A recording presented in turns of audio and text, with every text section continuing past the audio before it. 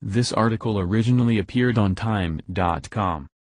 A New York zoo owner says YouTube briefly removed his live stream of a giraffe giving birth after animal rights extremists reported it under nudity and sexual content.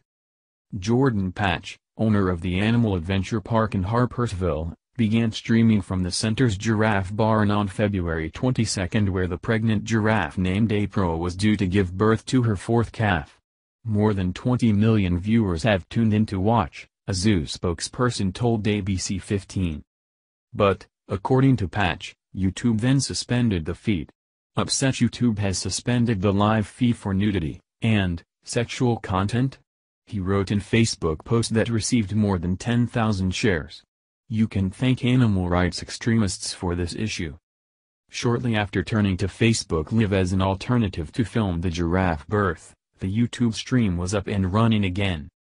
YouTube acknowledged to CNET that it had taken the live stream down.